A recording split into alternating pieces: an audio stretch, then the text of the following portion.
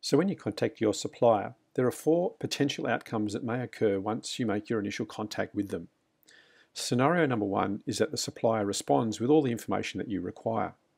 Scenario number two is that the supplier responds with part of the information. Scenario three is that the supplier responds with questions. And scenario four is that the supplier doesn't respond at all. Let's look into each of these and give you specific strategies to use depending on what happens. We also give you some timeframes to work from so that you have an idea of what to expect when you go through the process. So the first potential outcome is the supplier responds with all the information that you asked for. If this happens, you should firstly reply thanking them for sending all the information and inform them that you'll be in touch shortly once you've had a chance to go through the information and run some numbers from your side.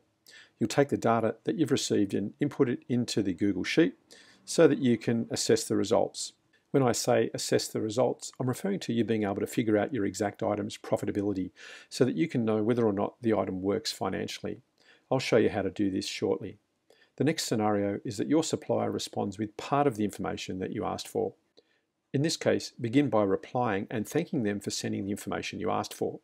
In that same email, request the missing pieces of information you require and let them know that you need this information to be able to accurately assess the product in your market.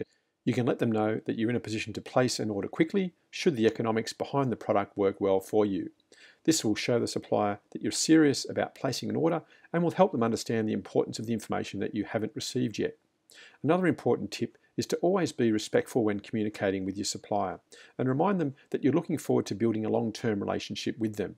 Respect is extremely important in Eastern culture, and you should go above and beyond to display this at all times. The next scenario is that your supplier responds with specific questions for you. Begin as always by replying and thanking them for replying to your query, then simply respond with answers to their queries. There's no need for you to be concerned about whether or not you should message some of your answers to their questions. Simply respond by being truthful and give them as much detail as they require. Here are some common questions that you'll likely receive. 1. How many pieces will you order? 2. What packaging do you require? And the third most common question will generally ask if they can have more information about your company. If they ask the third question, I tend to focus on the fact that you plan to launch their product in both the European and North American markets. Of course, only say this if this is really your intention.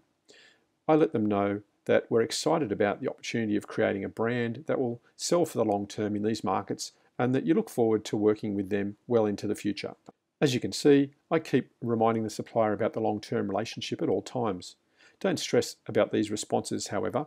Follow these guidelines and you'll be fine. And finally, let's look at the final potential outcome, which is that the supplier doesn't respond. So the first thing to be aware of in this case is that you'll need to allow the supplier at least a week to respond to your initial queries.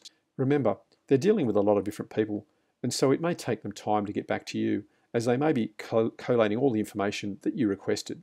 Also, be mindful of Chinese holidays, as typically factories are closed during these periods of time, and as a result, the contact may not actually receive your email, as they're usually not in the office at that time.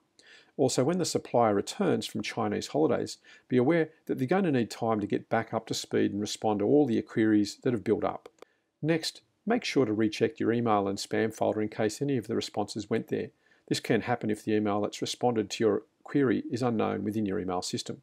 Also check other forms of contact such as Skype or Alibaba Messenger, as suppliers sometimes respond here instead of email. And finally, if you receive no response within a week, resend a shortened version and give them another week to respond. After that, it's likely sensible to move on, but note that this would only be true if there weren't any Chinese holidays happening at the time you sent the first email. In other words, these holidays will affect the time frame, and you really must take this into consideration before becoming impatient with your supplier. Your goal, of course, is to get yourself to scenario A with your supplier. You want the supplier to respond to you and send you all the information that you require, so you'll simply rinse and repeat this process I've outlined in this video until you get your supplier to scenario A.